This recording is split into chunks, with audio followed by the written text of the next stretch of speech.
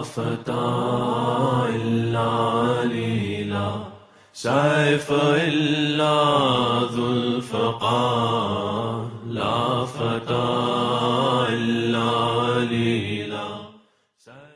أعوذ بالله من الشيطان الرجيم بسم الله الرحمن الرحيم السلام عليكم ورحمة الله وبركاته.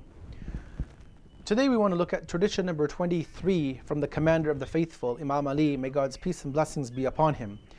And the theme which he wants to have us reflect upon today is about the importance of endurance and fortitude within our lives.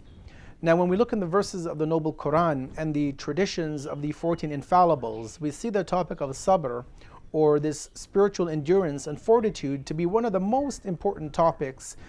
mentioned in terms of the ethical injunctions which are within the Quran and the prophetic teachings. And in fact, we see that this is one of the verses, or this is one of the topics rather, that Allah talks about in numerous verses. And in fact, in one verse we're told that one of the reasons why people will enter into paradise, one of the things that they did in this world, was to show endurance and the spiritual fortitude in the face of adversity and also ease. But before we go into the discussion, let us look at the tradition from the commander of the faithful, which we wish to review today. In this saying, the Imam has said the following: I advise you to have fortitude, as indeed fortitude is to faith, just as the head is to the rest of the body. There is no benefit with a body without a head,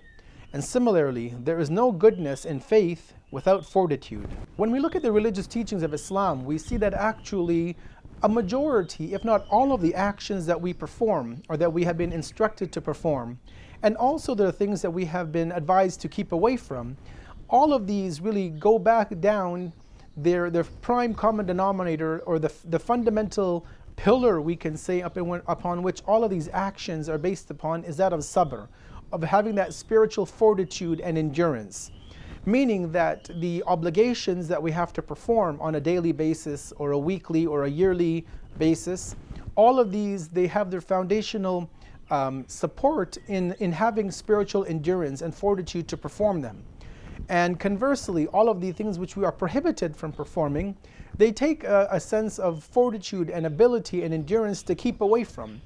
Meaning that these things are not simply very easy to keep away from or to perform, but rather it takes a lot of energy, it takes a lot of perseverance, a lot of stamina, a lot of spiritual fortitude to actually perform the actions which we are obligated to perform, and to refrain from those actions which we have been asked to keep away from. Our scholars tell us that patience, sabr, fortitude, is of two types: a positive form of patience and a negative form of patience. To understand this, let us give a few examples, or better, relate this topic. So we see that negative patience, negative fortitude, is when a person is put face to face with a difficulty in life, or a challenge that they have to overcome. And rather than working to actually overcome that hurdle, overcome that challenge, they simply give up on life. They don't actually put an effort in to conquer that challenge within their life. This is what we refer to, or what the scholars refer to as negative patience, where we don't have that inner fortitude, that inner stamina or strength built up through our spiritual character to actually counter the outside forces. So a person who is being oppressed by, whether it be at a family level, at a community level, or at a societal level within their own country,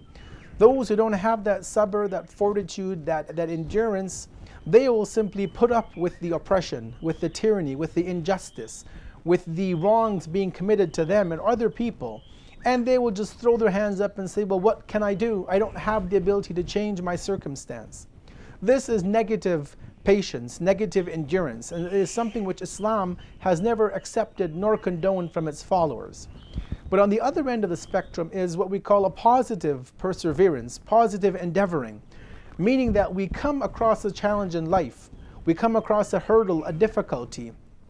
and rather than just giving up and not trying to overcome it, we say that, you know what, I know my goal and what I want to attain in this life, and this is merely a temporary barrier. It's a hurdle which I have to cross over. And so that individual who has positive patience, who has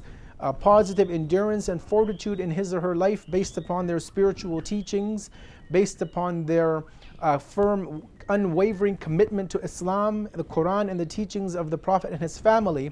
they would look at such challenges as being a hurdle to overcome, as one would do in a sporting event. That they would look at that challenge and they would say, I'm going to find a way to overcome that difficulty. And so they use positive perseverance to overcome these barriers or so-called barriers in life.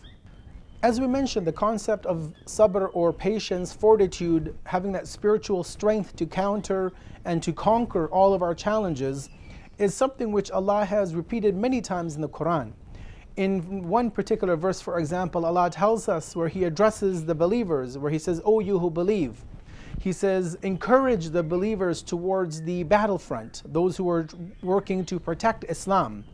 He says in the verse that if there were to be 20 of you who have patience,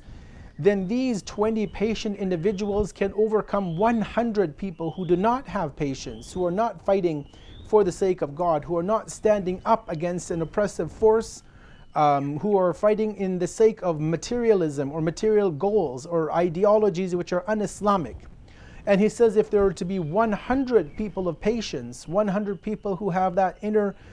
patience and fortitude and spiritual stamina, he says that those 100 individuals could easily conquer 1,000 people who do not have such spiritual fortitude.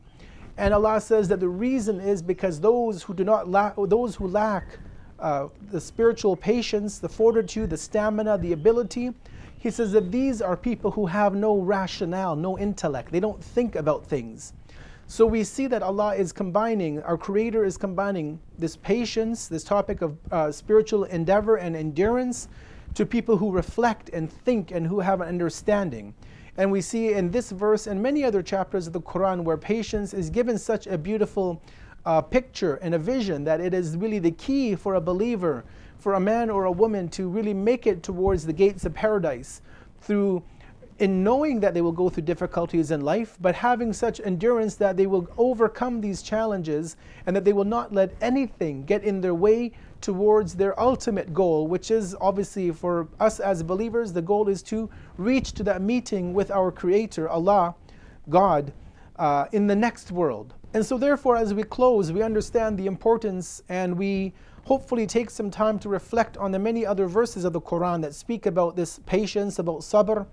to reflect on the traditions of the Prophet and the infallibles where they also give us the description of patience. And we again reflect on these words of the Commander of the Faithful, where he combines, or he